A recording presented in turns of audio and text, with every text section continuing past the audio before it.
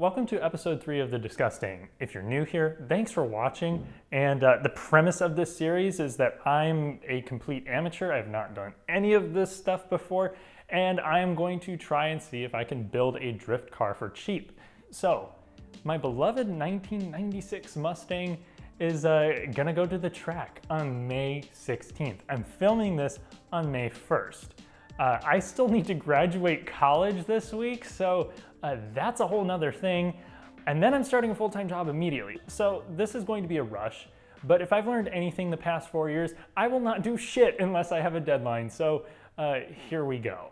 What we're doing today is making the Mustang meet the safety specifications of Drift Indy, which is the league that I'm going to be drifting in. So the 3 big things that I gotta do today is install a heat shield because I have an exhaust manifold on the same side as the brake master. I also need to install a fire extinguisher for virtually no reason because I could never see anything going wrong with the Mustang. And then another thing that's probably just gonna end up being tedious is installing tow straps properly into the Mustang. There are few loyal fans of this series, but ultimately these videos get a fraction of the attention that my reviews do. So if you like this video and the concept, make sure to subscribe. You can also follow me on Instagram right here. Okay, let's get the easy stuff out of the way first. Remove any floor mats or loose bits in the interior that could get in the way. Spend about $200 on a Snell 2020 rated helmet. And then next we are going to install the fire extinguisher. You want to put this in a place that you can grab while your belt is still on. So for me, since my interior is still intact at the moment, I'm going to put this beneath my legs and mount it on the seat. I got a bracketeer and a quick release bracket that I think cost me about $70 or $80 combined, and then throw in another 20 to 30 bucks for a fire extinguisher. So depending on how you want to mount this, this is probably going to cost you between $75 and $100. The first thing that you need to do is take off the seat. Now the factory bolt here for the Mustang is a 15 millimeter. Now luckily for me, I already went through the hell of trying to remove these bolts that have been on here for 25 years. So this shouldn't be that difficult. However, if your car has been sitting for a while, penetrating fluid might help, but be careful, mine just snapped.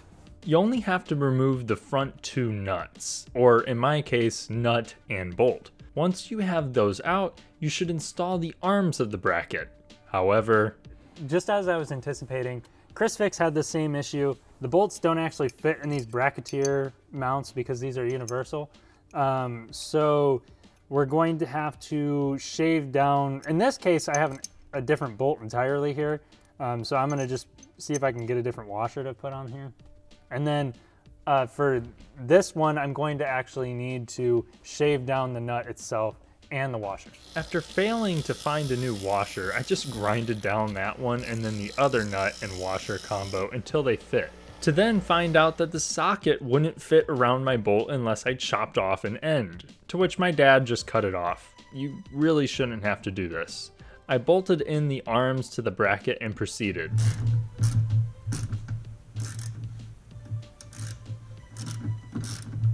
Then you will attach the little cross member. Hand tighten the 2 Allen bolts, then tighten them with an Allen wrench.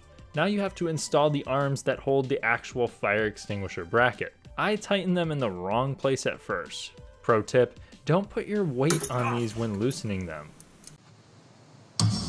While loose, attach the bracket, then tighten them. Once you have followed through with that, plop your extinguisher on there and call it a day.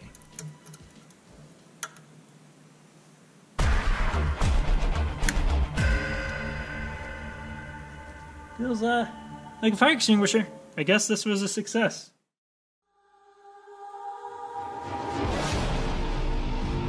Now with round 1 behind us and a operating fire extinguisher properly mounted, now we have to install a heat shield to prevent it from boiling, so then I still have brakes whenever this thing gets hot. The best way to do this is to take a piece of cardboard, slide it in there, and then mark it up in a way that looks correct and gives you access to all the necessary things so that it can fit in there still. And then once you get this looking correct, then you take your aluminum sheet metal and make the final product. So that's what we're gonna do now.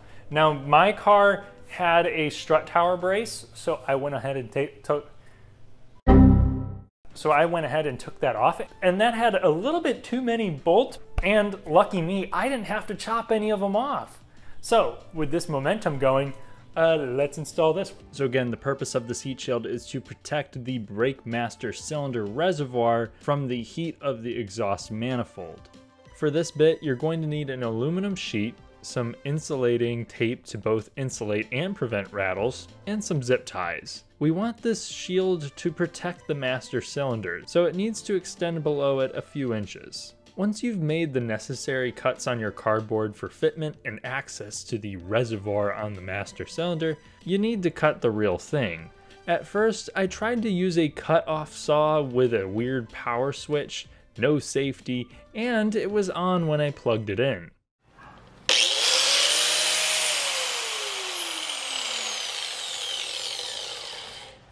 That's a little dangerous.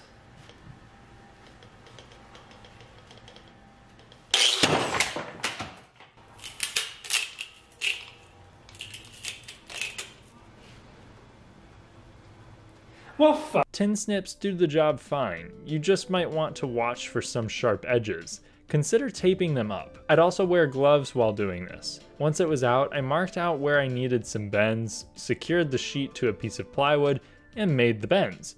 I used a roof rail crossbar to help make the bend along with a mallet to make it more sharp. I then realized I had my sheet upside down, so I flipped it over and bent it the other way with some anger.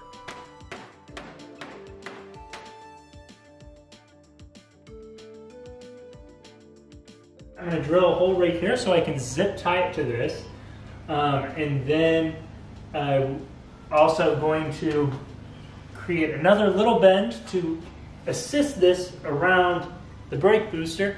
That way I can add a bolt so it will be even more secure and hopefully it doesn't rattle too much. I ended up needing this second bend. However, I couldn't drill in the same place Chris Fix did due to some stuff being in the way.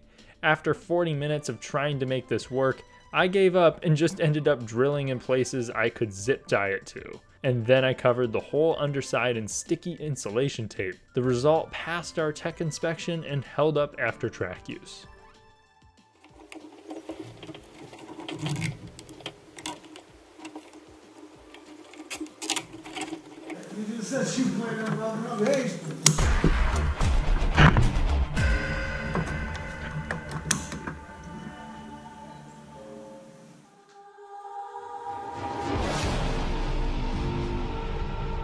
But now we're going to move on to installing the toe strap. Okay, so in order to do this one right, we need to take off the front bumper. I got a tool that's supposed to easily pull off the clips, which is right here and here, and they're supposed to have screws in them, but they don't, which makes my life all a bit more easier. Oh shit. So other people on YouTube had screws here. I had these rivet-looking button things that were too beefy for my tool. It took a while for us to find a trim popping tool that was adequate, and we ended up actually having to just drill new screws into there when reinstalling the bumper. This is not good. So apparently the previous owners of the Mustang at some point went and did Baja in this thing. I have zero, like, I mean, Jesus Christ. And like the radiator it's not standing on anything really, or anything that it should be at least. Something like gonna break. God damn. Hey, it didn't break. Oh no, that broke. This is what working out is supposed to help me do. Why isn't it helping me do this? Come on. Come on.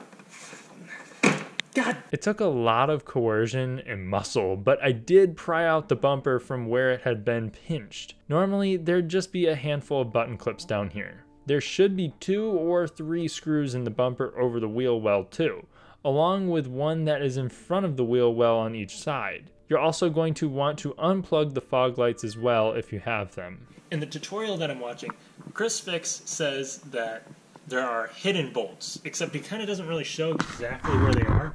So there's the wheel.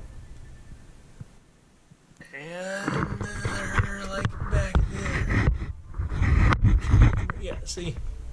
So there's 2 of those there, and they're on each side. One of the nuts snapped off, but after removing all of the visible clips, screws, and nuts, you run into the final clips, which would usually require just a little bit of wiggling and prying, but it required a lot of finesse with the Disgusting, likely due to previous owners' off-road excursion accidents. This actually took so long that I called it a day and started working on the back. We ended up getting it off through prying at the clips underneath the headlight relentlessly. It hopefully wouldn't be like that for you. With the bumper off, remove the styrofoam. You might have to drill out some rivets depending on the car. Then slide out this piece of foam and voila! You have inside access to your own crash bar. First, figure out where to drill. You can test fit it by holding it in place with a magnet and then placing the bumper roughly where it would be. I just drilled where Chris Fix did. I can't stress this enough. Start with small bits and work your way up to the final ½ bit. Use as small increments as possible. Also, drill slow and lubricate your bits. With this out of the way, slide a washer on the bolt, a dab of medium strength thread locker, and put it in. Then put a split lock washer on the other side and a nut. Also, make sure that these are at least SAE grade 8 or metric 10.9. After tightening the bolt, you're going to want to test fit it with your styrofoam. Draw on the bolt with a paint marker to show what part of the foam needs got. Then take a large bit and drill the hell out of that area so that your foam sits flush over the bolt and bumper. Then it's a reversal of the bumper takedown. If your foam was riveted in, you can use self-tapping screws or something similar to reattach the foam. Once you have put in all of the clips, screws, and nuts from earlier, plug back in your fog lights and screw back in the top of the bumper. We drilled out a small area for a wall anchor and then drilled some screws in here.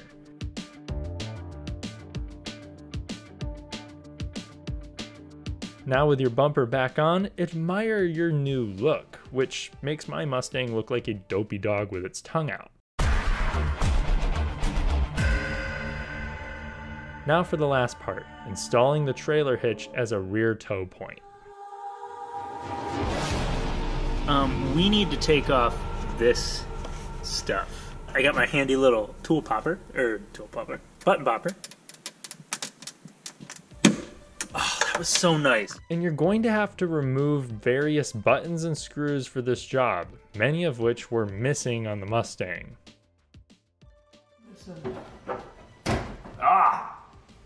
That's so dusty. Where should we see that? What did they do to you? Oh my. Alright, so see those?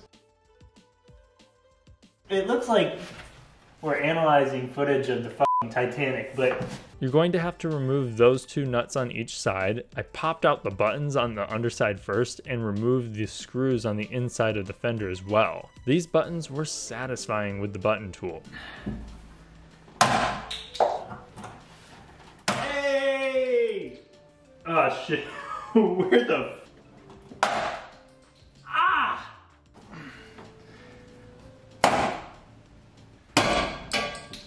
Then I took care of the nuts holding the sides of the bumper, and then the other nuts and bolts on the front side. I did miss a few though, so I had to come back to those.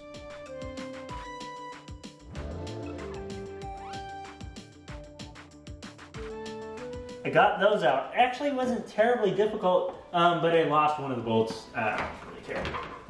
This one, this one, this one, this one. But I quickly found out that I was still missing a few that were located closer to the taillights on each side, a few of which were covered by a mouse nest. Hold up.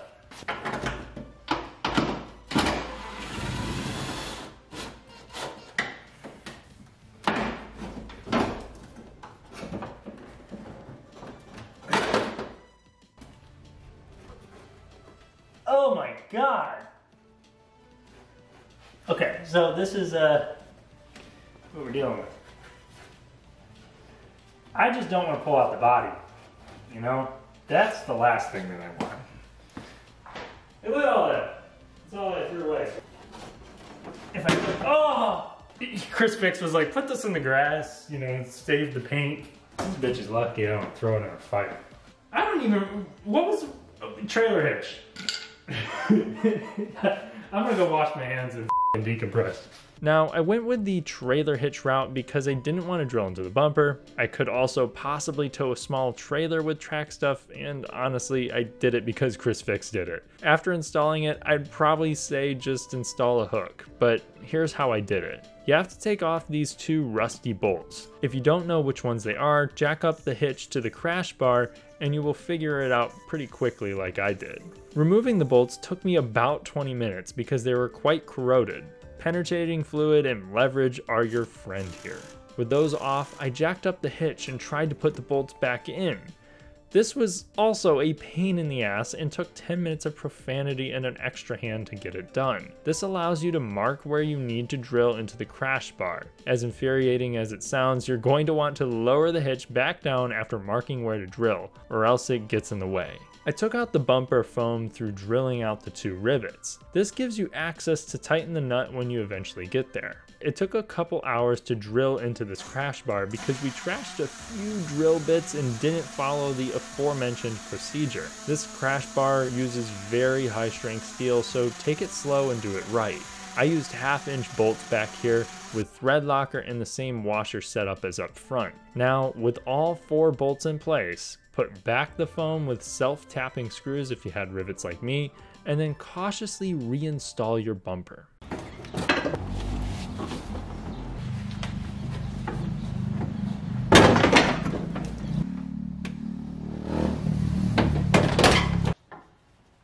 With the bumper in place, I found that I couldn't fully put in all of the buttons due to the hitch, but I've driven the car a lot since this and none came out. Guys, this was a longer job than I anticipated. Now, it's all going to cost you a decent amount. In my case, around $650 to pass the tech inspection. So, the tow straps, heat shield, fire extinguisher setup, hitch, and a Snell 2020 rated helmet. One thing I should also mention, Drift Indy also requires a cover over the positive terminal, which can just be electrical tape, and you must run distilled water as a coolant. So flush it a few times and fill it up with that. I'm assuming that other drift organizations require similar things. Then I'd throw in another $200 for an extra set of rear tires and a $135 entrance fee to drift, and now we're looking at $1,000 just to show up and be able to perform. That's not to mention the tire mounting, reconditioning, or mechanical fixes you might need as well. I'll go over everything I put into this in a future video, but for now, here's my takeaway. If you buy a car with the intent to drift, congrats. It's a ton of fun and you can definitely do this stuff on your own. Just make sure your savings account can handle it too. While you could definitely meet these safety specifications in a cheaper manner than I did, I'd still make sure that my savings had a grand or two in it at least, because you're definitely going to want to start modifying your car after the first time going on the track. Thanks for watching. If you enjoyed the video, please subscribe, and I'll catch you in the next one.